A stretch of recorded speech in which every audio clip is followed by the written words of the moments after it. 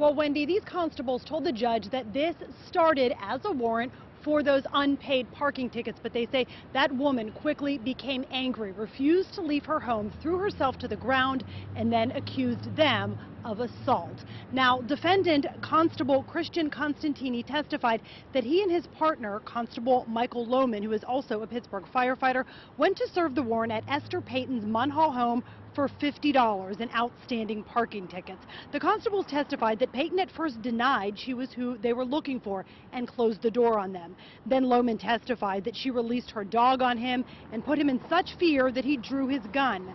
Payton has denied that and says that she tried to pay the fee, but the men refused payment, cuffed her, and dragged her out the door over parking tickets.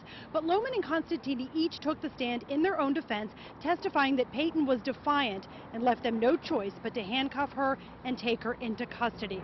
Michael Lohman testified that Payton told them, quote, "You're not taking me out of the house like a dog in front of my neighbors." Then he said, quote, "She kicked me in the right shin. When I went down to get her leg, she kicked me in the chest."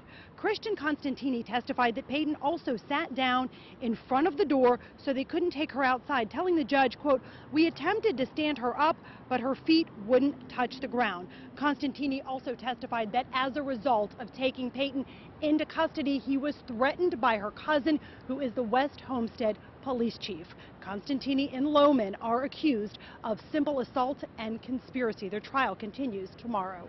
Reporting live downtown, Marcy Cipriani, Pittsburgh's Action News 4.